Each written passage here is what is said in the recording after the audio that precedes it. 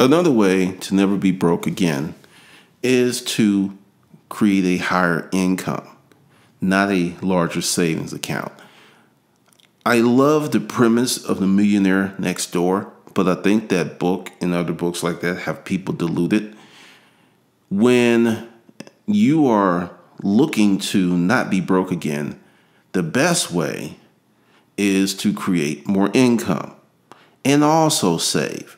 There's this singular pursuit of saving, scrimping, not living well, not buying coffee, doing all of this stuff so you can have a better future when you may keel over and die tomorrow. You have to live for the present and you have to plan for the future. Now, the best way to do that, and I'm going to give you a template, is to create more income. The first time that I learned how this really worked, we had a really good month where I was so busy that I was working so hard, I didn't have a chance to spend the money. And at the end of the month, there was a lot of money in the bank. And I was like, whoa. So I took 50% of it, paid my bills off, put some money in my pocket, paid off some credit cards. And while I was doing that, the next month almost rolled by and I had money in there. So that created the 50% solution. Now, in the beginning, no, you're not going to be able to live on 50% of your income. You're not conditioned for it. You haven't observed it. You haven't practiced it. And no. But see, with that as a goal, that makes saving 10% of your income easier. That makes saving 20% of your income easier. Also, it makes it easier when you can save 10, 20, 30, 40% of your income and still have enough money to pay all of your bills and still have some money to blow. It becomes very easy to save when you have a lot of money coming in. I worked with a guy who something happened. He had some events in his life and he had like $300,000 in his account. And it's like, how the hell did you get $300,000? He said, well, this deal came through, and then I sold this car. Essentially, he had money coming in so fast that it was so easy to save. See, this is the thing. Most people are underpaid. Most people are. Most people are underpaid. They're underperformed because they're underpaid, and they have these lives of lack. I recently moved, and everything that I bought new, I earned the money through hustling it up, and I'll talk about that in another segment. But your goal should be to increase your income with a purpose. Not just to increase your income for the increasing, get money. I got to get money. Ball it. No, that's stupid. You're going to increase your income for specific purposes.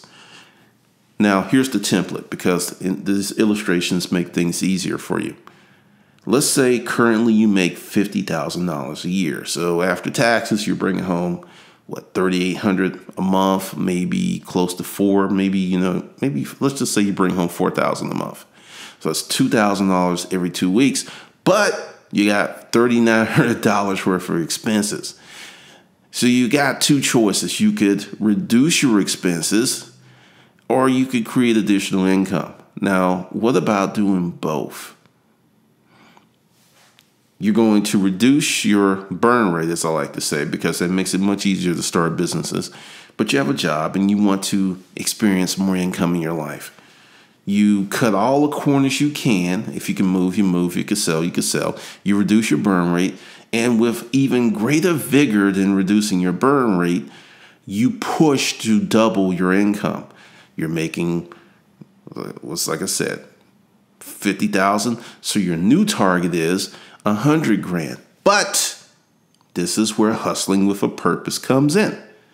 You're not going to allow your new income to dictate your lifestyle.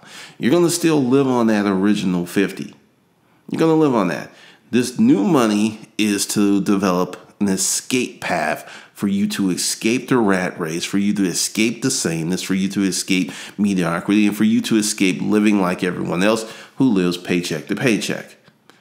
This will give you lift. So, now once again, you're making 50, the goal is 100, and you want to do it within 2 to 3 years. Yes, pressure, pressure, pressure. Because if you're like, well, I want to double my income. If it take me 20 years, that's not good.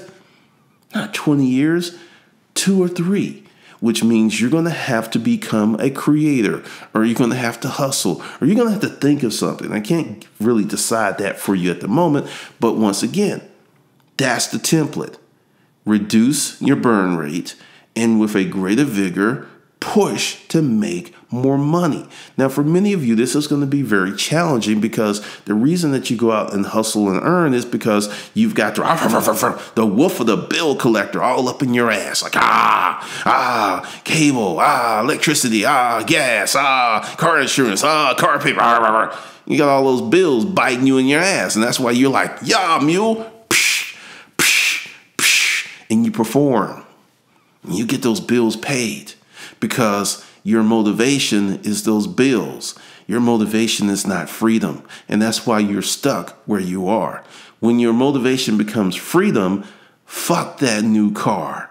Fuck cable. Fuck that shit. I want to be free. I want to be able to own me. I want to be able to do what I want to do with my life when I want to do it. When you get that motivation, reducing the burn rate becomes easier.